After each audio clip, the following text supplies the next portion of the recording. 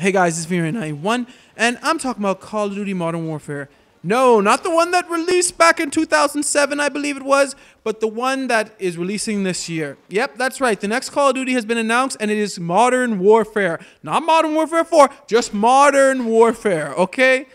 That may cause some confusion. But in any case, it looks actually really decent. The graphics look great, and I like how we got Captain Price, but it seems like he's younger, so I'm thinking this is a prequel.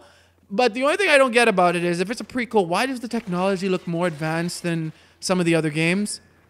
I feel like that happens sometimes, like when games come out and they make a prequel, they don't want to just give us like what was actually out back then, so they kind of maybe exaggerate the technology that we had back then. Because if Modern Warfare is supposed to take place around 2006, 2007, then this Modern Warfare probably takes place around like 1987 or whatever. So the weapon-wise and technology wouldn't be as advanced as the original Modern Warfare.